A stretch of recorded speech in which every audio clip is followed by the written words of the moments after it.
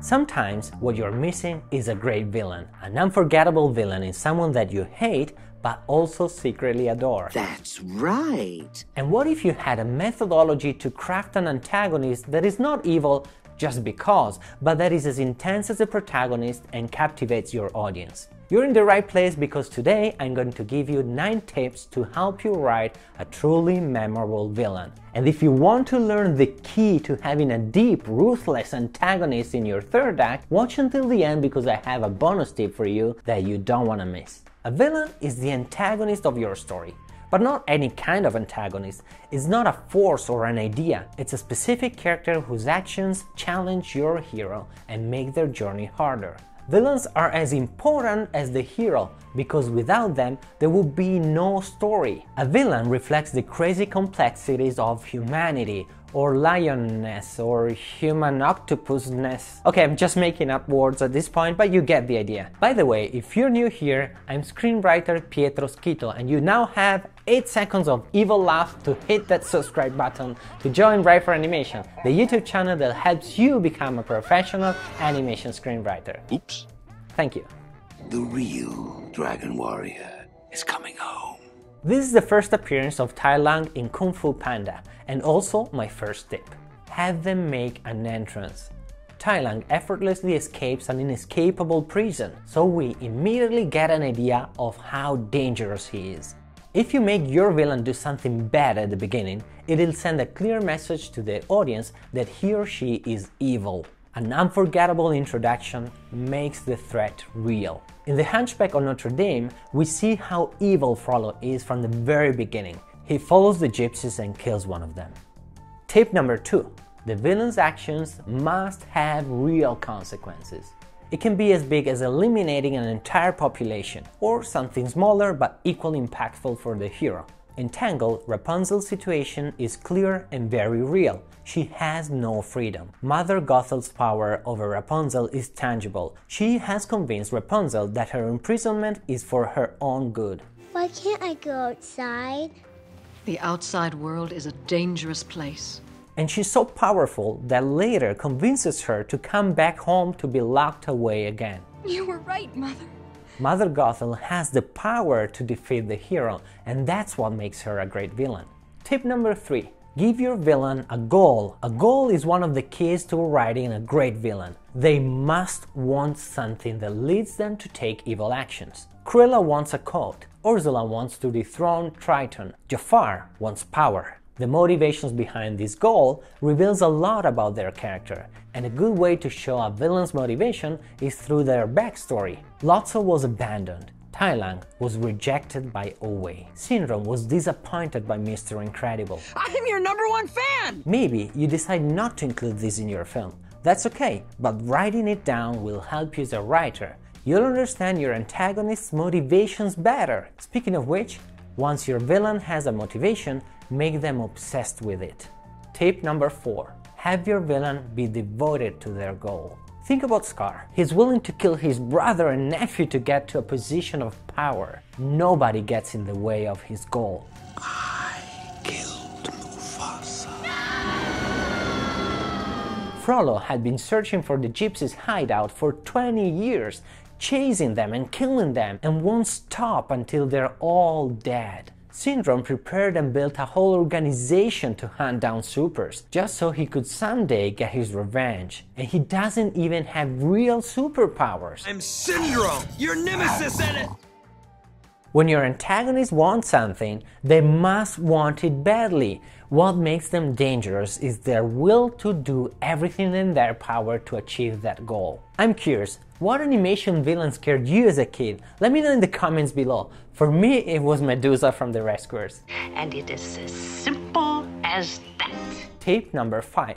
Make your villain be the cause of your hero's internal conflict. Not only is Syndrome a physical external danger, he is also an emotional internal trigger that reminds Mr. Incredible what it means to be a hero.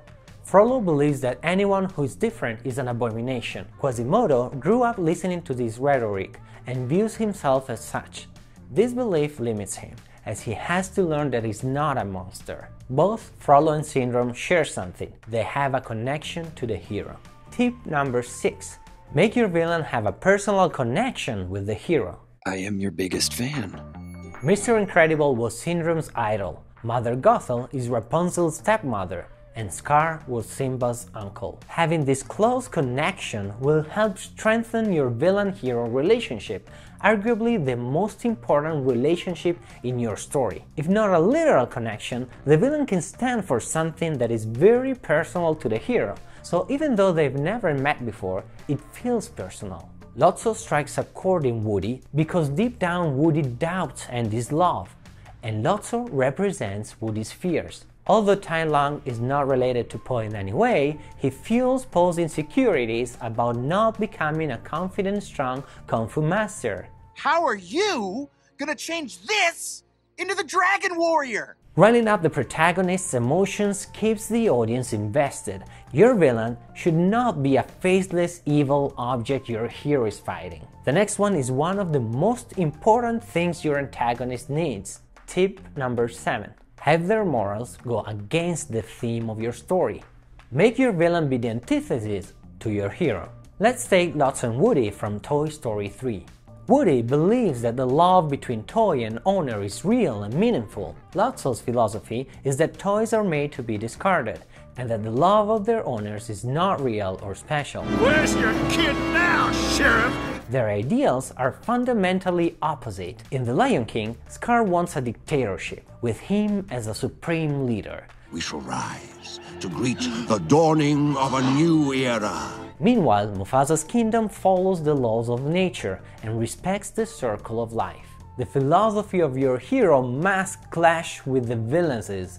This is the conflict of your story. A versus B, light versus dark, love versus hate.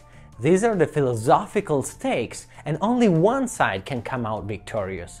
Tip number 8. Give your villain a fatal flaw. We love villains, but in the end, they lose. They could defeat the hero, but they just don't manage to. Tai Lung's refusal to accept there might be another warrior better than him is what ultimately brings him down.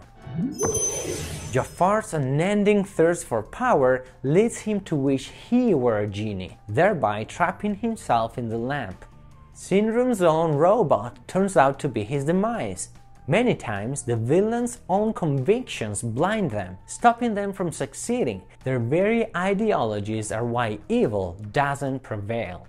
Of course, they're willing to do anything to get what they want, because, tip number 9, a great antagonist believes that they are the hero of the story. Tai Lung has believed since he was a child that he is the chosen one, and nothing can change his mind about that, not even Po being selected. Lotso is dead set on toys being disposable, and his goal is to make everybody believe it too. What? You want your mommy back? She never loved you. Before we get to the bonus tip, I'd like to invite you to join me and connect with other passionate storytellers in the Write for Animation Academy. It's a monthly membership where we get together on Zoom to learn and practice the craft of writing specifically for animation. Discover everything that's included at writeforanimation.com/academy. I can't wait to meet you in our next session together. Now, here's the bonus tip. To make your villain's story more interesting, give your antagonist a moment of doubt. Why her smoldering eyes still scorch my soul? When you make them doubt themselves, it's an opportunity for them to redouble their initial evil efforts. They can act in a bigger, more chaotic manner at that point. I'll find her if I have to burn down all of Paris.